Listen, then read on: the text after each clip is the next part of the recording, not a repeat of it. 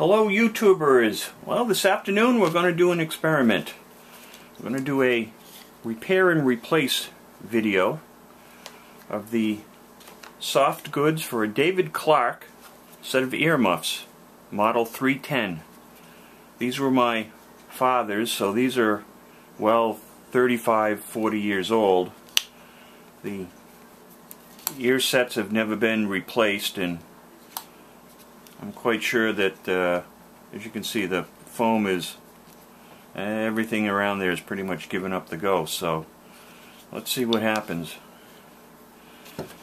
We have a soft goods kit for 10A 310 805V, part number 40688G-42 from David Clark in Worcester, Massachusetts. I got these off I believe it's mypilotstore.com.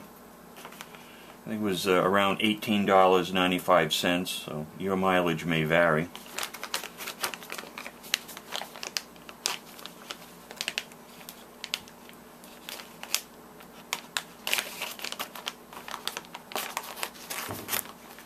As you can see, it comes with two sets, one of the outer, nice and much foamier than the 35, 40 some odd ones that are there.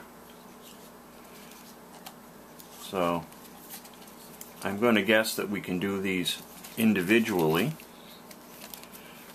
rather than taking out the sides, so let's give it a whirl. Outside comes off pretty easily. Inside foam. Is not a lot of dried grit or debris in there. Just kind of tap that out a bit.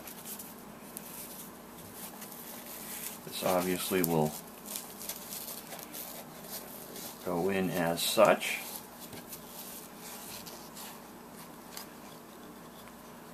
Fit it in nicely.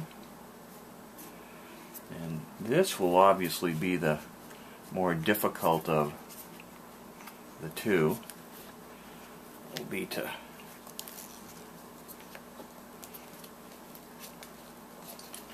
get this back on.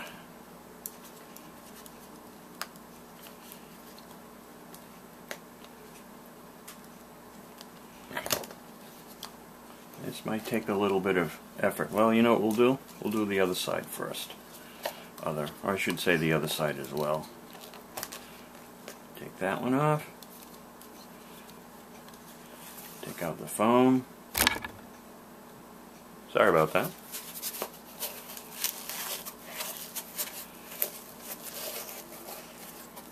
Put in a new one. Make sure it's in there nice and evenly.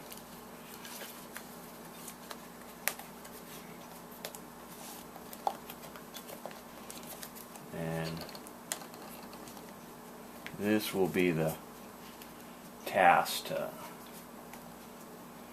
see if we start at the far end and work our way around. Plus the replacement sets are a little, I don't want to say slippery, but there's like a silicone feel to them, so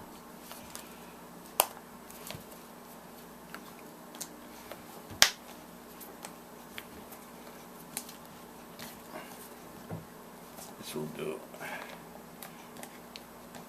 a little bit of a section at a time.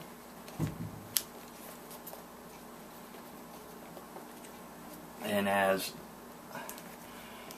more and more it gets on there, it does get a little bit more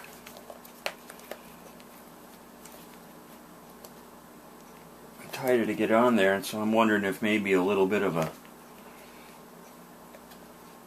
something like a popsicle stick might actually be advantageous to kind of work that around into the end there, which I might do. So I'm going to hold this off for a second. Back again, YouTubers. Once you kind of figure out the best way, and at least one thing I forgot to mention, it's obvious to me but maybe not to you, but there is an up and a down, left and a right to the foam inserts into the cups. Obviously it's higher in height than it is in width, and you put in the foam inserts accordingly, and then start lining up the earpieces as well. There's no real super easy way to get these on except just take your time and kind of work them on. I found that having something to sort of brace it up against if you're trying it, like if you hold it up to your chest and then you can kind of pull as you're going along, seems to work pretty good, because it is an extremely good tight fit to get the new earpieces on. So there's no easy way, you just kind of work at it, and then once it's in there, you do have a little bit if it's not quite aligned, but you can give it a little bit of a tug to set it up. And as you can see, these are now nice and foam cushiony, whereas the old ones you can't really tell, but there's nothing here.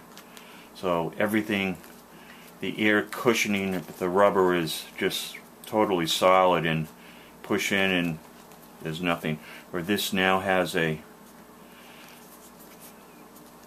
nice give to it with the new clean foam. And after taking a couple of still pictures, this is what happened to one of the old ones. You can see it was starting to dry and flake off, but well, 40 years or so. But there's a set of David Clark's, Worcester, Massachusetts, part number 12489G-01, model 310s. These are the ones that you can wear on your head this way. You can spin the band down below your neck, or spin it around and wear it under your chin.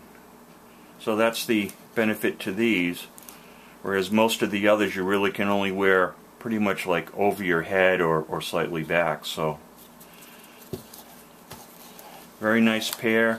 You can still buy these brand new. They still make them. David Clark does make several different brands. They're well known for their aerospace microphone headsets. And it is, as you can see, it is adjustable. It's not a wide range of adjustment, but it does pretty good. So there you have it. Soft goods replacement. David Clark, model 310s, also works for the 10A and 805Vs. I think it'll do good. Shooting range, task accomplished. See you, YouTubers.